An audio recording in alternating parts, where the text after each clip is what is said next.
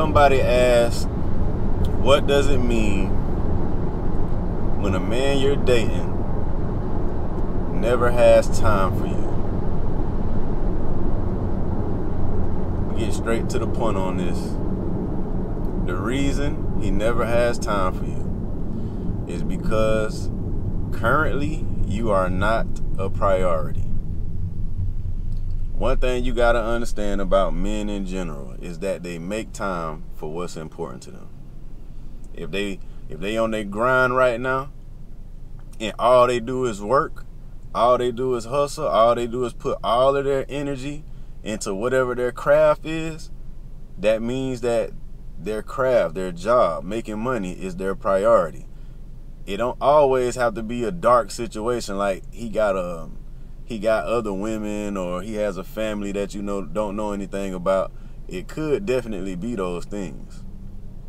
But the bottom line is, if you don't hear from your man, a guy that you're dating on the regular, if you don't see him as often as possible, it don't have to be every day, but if you're in constant contact with him, if you're not in constant contact with him, meaning you don't have days go by that you don't hear from him, that means, if you don't have days, if you do have days, y'all excuse me, get it together, shoot. If you do have days where you have no conversation with him or he doesn't try to make an effort to see you, you're not his priority. And I'm telling you this because I've been in that situation where I've tried to date, or I might have had somebody that I was talking to and I constantly had to reschedule, or I just made really no effort to see them like that. You know, it was times where, like with my wife, I've told y'all that there's been times in the past where we dated and then, for whatever reason we went our separate ways. One of those periods of time was because I had 50-50 custody. I was new to having 50-50 custody of my kids, right? And I worked 60 to 70 hours a week. And on top of that, I was trying to start a Amazon FBA business. And I was doing a lot of like self-discovery, personal development and stuff like that. So there was a lot of times where she would want to hang out, she would want to go on a date, or she would just want me to come see her. But by her being like 45 minutes away from me at the time, I rarely was able to get over there and see her. I would talk to her on the phone and stuff like that, but actually being able to get over there and see her at that period of time it wasn't that I didn't want to, it's just that there was things going on in my life that were more vital to me at the time. Like there was things going on in my life that were a little more important than being able to travel 45 minutes one way to visit a woman that I was dating at the time. Now, I will say that there's levels of there's levels to this, because I really did care for her. It was just, like I said, it was things that were going on in my life that I had to prioritize over dating at the period of time, right? Bottom line is, what she did is what she should have did. Start dating somebody else, right? And I understood. Matter of fact, I think I think things got so bad between us that we actually had a conversation about it, and we decided amicably to put a pause on our relationship at the time, because I wasn't able to give her the attention and time that she needed. And I know that she needed that time. How you gonna spend your time on the phone with somebody all the time, building feelings for somebody, and then never get a chance to actually hold them, never get a chance to hug them, never get a chance to sit down and have a meal with them and all that stuff? A woman needs that kind of attention. So I'm going to tell you this. If you're somebody that's dating somebody and this person always tells you that they don't have time for you, even if they're not doing something that's like evil or dark or mischievous or whatever. Like, even if they ain't cheating on you or they entertaining a whole bunch of women, you still need to keep your options open. Don't take yourself fully off the market. Don't sit around waiting on somebody to finally make some time for you if you're not currently a priority. A man, if you're important enough, a man will make time for you.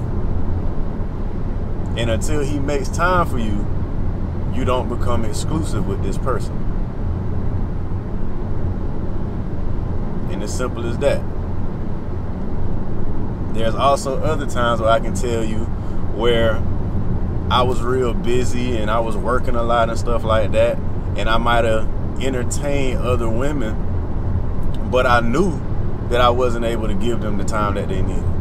It was a matter of me still needing that female interaction from time to time. I still needed to be able to talk to a girl on the phone. I still had certain needs certain itches I was trying to scratch and stuff like that. It wasn't fair to them because I knew that I wasn't able to give them what they really needed before even approaching them. But I still did it. And y'all know how I am. I tell y'all the truth. I tell y'all about my past. I evolved. I'm not that type of person no more. I wasn't entertaining multiple women, but there was times where I would be talking to a girl and knowing that I couldn't give them everything that they needed at the time. So once again, and on top of that, I still was not able to be there constantly. I was not able to sit on the phone all day and talk to this girl. I wasn't able to meet up with her all the time. I wasn't able to come visit. I wasn't able to take on dates and stuff like that all the time.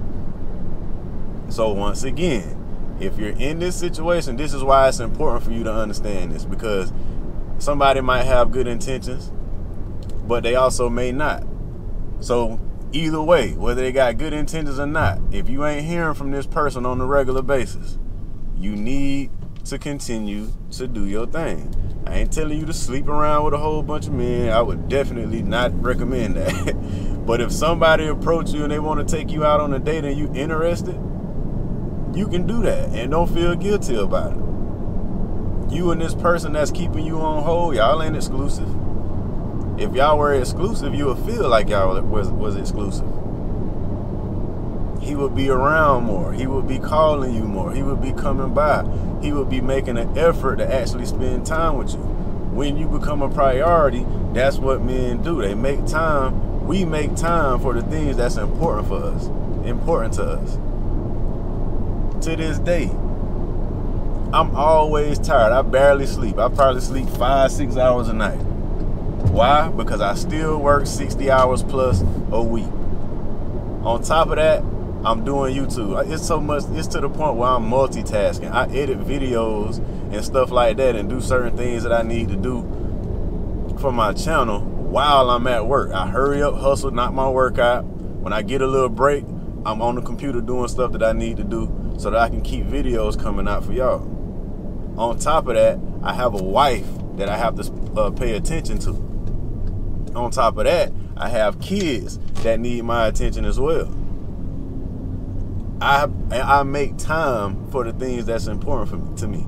All of those things are equally, well, I ain't gonna say equally, but all of those things are important to me. So I make sure that I make time for all of those things. It don't matter how tired I am, how much I have on my plate. I will pass on other opportunities to make sure that those three things that are most important in my life are taken care of. My wife, my kids, my channel. Those are the three things that take priority in my life right now. And I will miss sleep in order to make sure that I'm spending enough time on all three of those things. So that's all I got to tell y'all about that. Just make sure that you are not letting somebody keep you on hold, because there's no guarantee that there's going to be a payoff on that. I just told you that in the past I was not able to make time for my wife, who was then my girlfriend at the time. I was not able to make time for her like I should have. We ended up breaking up. right? I knew she was a good woman. I knew that she was somebody that I definitely wanted to hold on to. I saw all of the value I saw all the value that she had.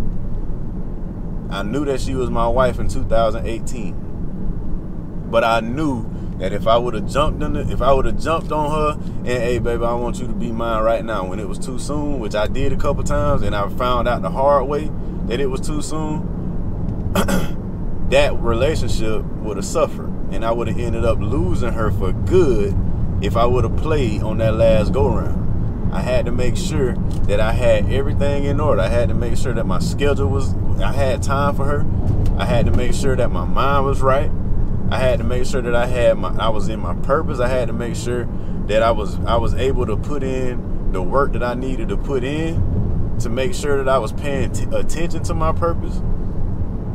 I had to make sure that my kids were at an age where they didn't need constant attention all the time. All of those things, I had to make sure that I was going to be able to make her a priority before I decided now is the time to make her my wife. So y'all keep that in mind. But I'm going to go and cut this video off right here, man. I'll see y'all on the next one.